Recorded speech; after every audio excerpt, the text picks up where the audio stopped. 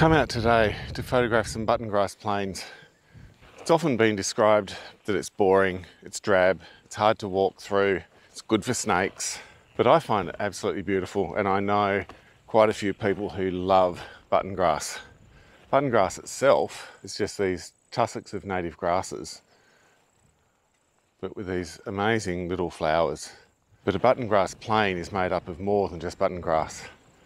In the wet, it's full of leeches, and in the heat, like today, there's every chance I could see a tiger snake. I'm hoping as I come over this rise that there'll be an extended button grass plain to lead up to the mountain. So I'm just trying to find a really good vantage point. The top of the rise there I think would be really great. But I'm going to head up the hill just a little bit. In the meantime, I'm not ready for this.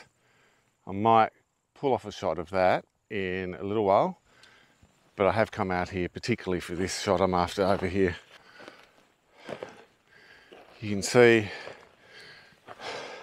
there's the dead trees on either side of the little bit of button grass there. I think if I can get that leading up to the main mountain on the left,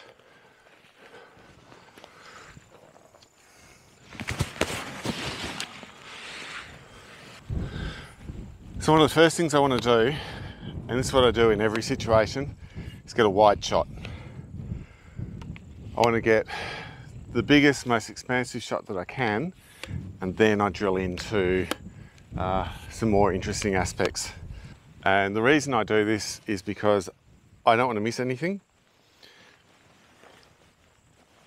And I've done it before where I've got an amazing shot coming up and I go straight into the small stuff, and then the weather changes and I'll lose everything. And I never end up with a shot that I'm after. So this time,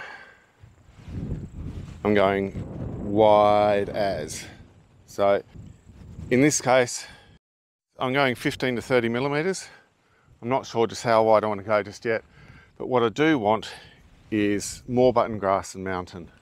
So what I've got here is my first composition, which is just basically a vertical composition with the rolling hill. So I've got the first sort of little curvature here, and then beyond that there's another curvature of a hill, and then there's the trees that go straight up to the mountain.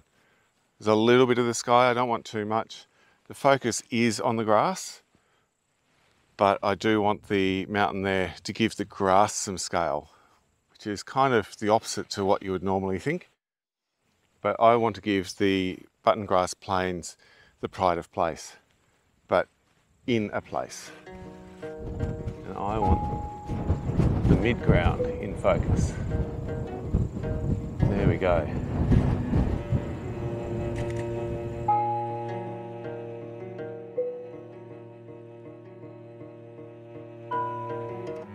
That's not a bad shot, but what I might do is just move it around a little bit, get the third mountain in. I'll probably remove this bottom bit, so I'll probably get rid of this down here, make it a 5x4. I think it's probably just a little bit scrappy down the bottom, but what I do want is this right across here. And then,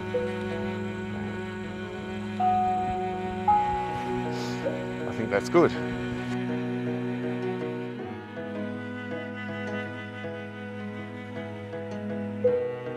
So what I'll do now, I'll go wide. It's really just the same composition as before, but wide. What I can do is bring that up a little bit more so the mountain is in the top third, a bit of sky, and go really wide, maybe, no. And you can see I've got this entire range all the way to this little knoll. The mountain's in the top third, as you can see by the line, and got all the button grass taking up the full field below.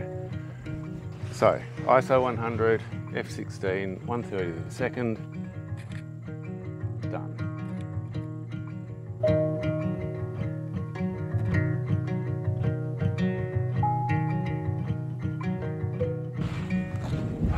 Okay, for this shot, I'm going full blown 150 to 450. I really want to see some detail. Got the polarizer on as well, so that should dim the sky down. See how far down we can go.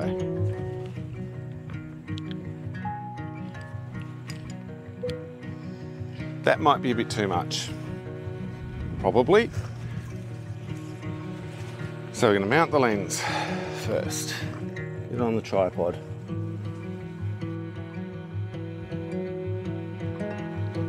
So from here you can see my composition. I'm really just shooting through the button grass. I don't know how effective it is, to be honest.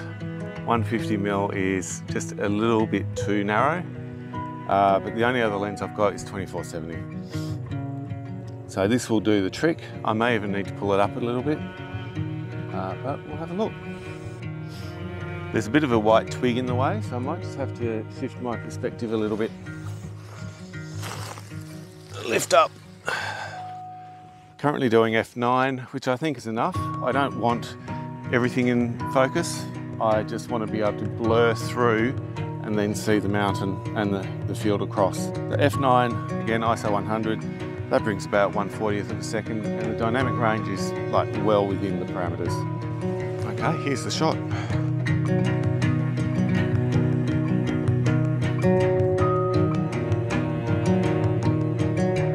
I just want to pull out some really nice spots. I think over here where this small mountain is, there's a few trees there that sort of work in so the mountain comes up between. Again, keeping that button grass.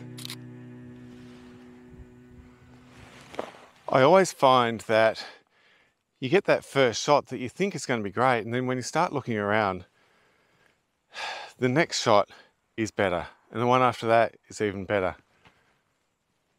Doing that one handheld, I think it's a really great composition, but I was a little bit unsteady. I mean, I've got shake reduction, but it doesn't cut it when you're at 450mm. I really like this. We've got the mountains smack bang in the middle. You've got a small copse of trees to the right, and you've got button grass coming up over the top of those trees. So I'll get that to a good aperture where I can actually see the button grass. Not get them in focus, but define them. And you can still see everything else in detail. So even though this mountain isn't too far away, there is quite a bit of heat haze. And I think maybe a longer exposure might help that. And that has given me visible button grass above the trees, but they're not in focus, which I do not want. But it gives that sense of distance and sense of scale. Polariser really helps bring that bright blue down to a darker, more manageable level. Anyway, here's the picture.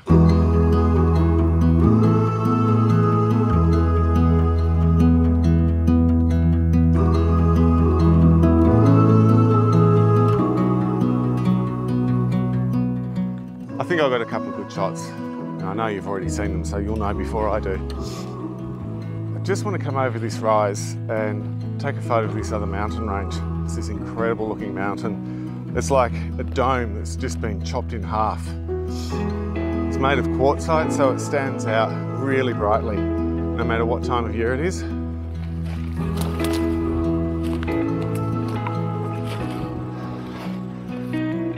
Frenchman's cap, let's check it out. It's just incredible. This is definitely a tripod moment.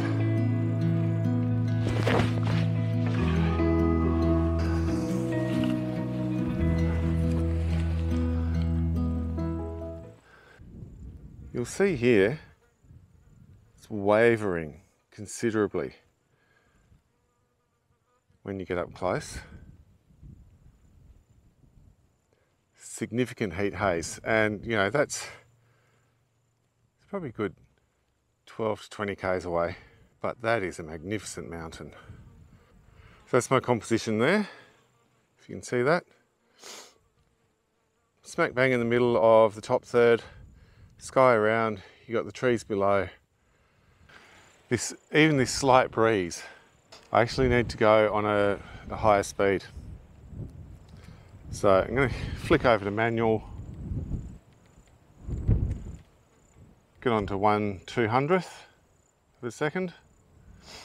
Maybe drop the ISO, drop the f-stop down to 6.3. It's not really going to matter.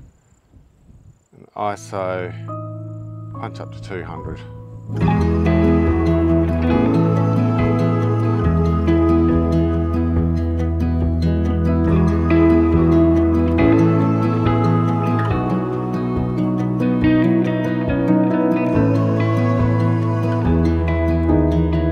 So out of this entire plain field, I found one button grass flower, and it's right beside the car. It's right here. So what I'm going to do is just try and get one in macro. There's so many people around here. A little uncomfortable, but this is the only flower. Sometimes you got to cheat.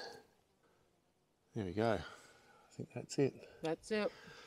Got the shot. See, you got to cheat.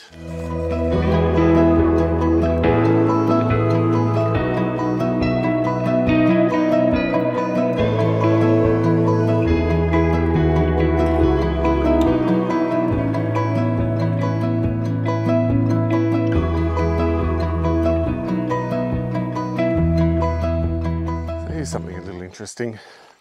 Something down low. You can see down here there's a rock with some really lovely pink flowers. If I can get right down level, gives these flowers some height from down below. I have my macro lens on. It is a 100mm macro though, so I do still, if I want to get it all in, I still have to sit back a fair bit. So what I'm trying to do is get just the mound, and can't really get the button grass in as well. So I get a bit of the mound with a bit of the white quartzite, and I've got some blue sky in behind. I really like that. But I'll tell you what else I like. It's hard to see from where you are, of course, but looking up here, there's just all of this button grass. And I've got the mountain in the background, it's pink in the foreground. A few of those button grass stalks in focus, some of them in the foreground, which are just hugely out of focus. But they give structure to the sky, they actually follow the clouds along. Oh, wow. I'm in love with that, absolutely in love.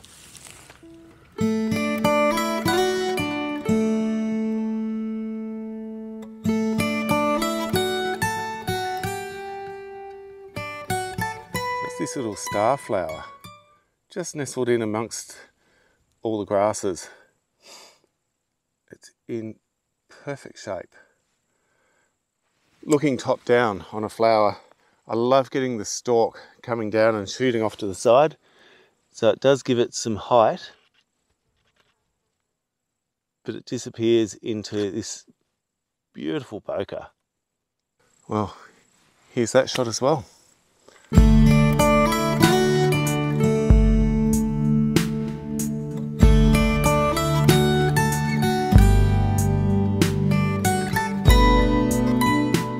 I think that's it for today.